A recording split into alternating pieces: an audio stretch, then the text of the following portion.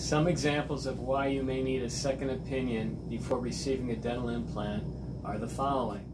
For example, this patient shows that the roots are too close together for a dental implant. Too close.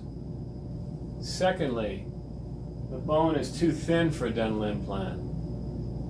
Third, the patient has osteoporosis, which is a negative factor as far as placing the dental implant. As a result, we recommended braces for this patient to widen the space and allow placement of the implant without damage to the tooth roots. The implant was placed very precisely, utilizing our advanced technology and not damaging the adjacent roots. And so, if you're concerned with any of your treatment recommendations, please call us for a second opinion.